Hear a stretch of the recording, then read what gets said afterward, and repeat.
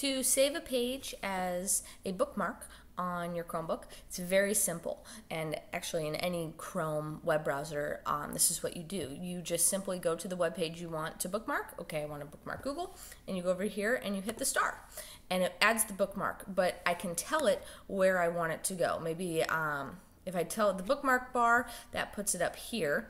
But maybe I tell it I want it to go in other bookmarks, or maybe wanted to go to mobile bookmarks, or choose another folder.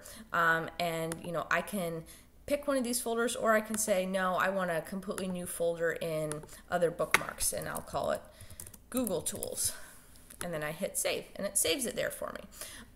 So it puts it in that folder directly for me. So if I went to Scooter the dog's page and, oh, I really like this, I really want to add this, or maybe I wanted to add specifically his Instagram feed page, I can do that very simply. I, again, just click on the star, but this time, ooh, I don't want it on Google Tools, maybe I want it on the bookmark bar, which is up here.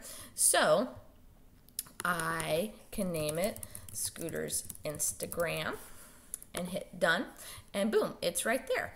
Very simple.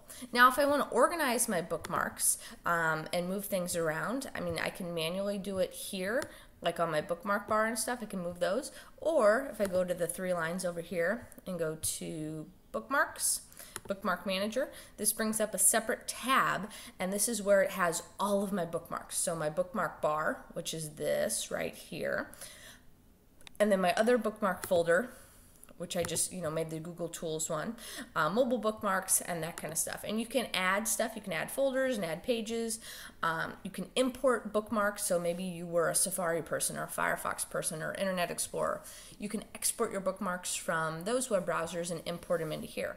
It's also good. You can export all of your bookmarks too. I do that every once in a while. Export all my bookmarks just to manually have them saved somewhere else, just in case for whatever reason a bookmark gets deleted on accident or something, that I have them saved on externally as well.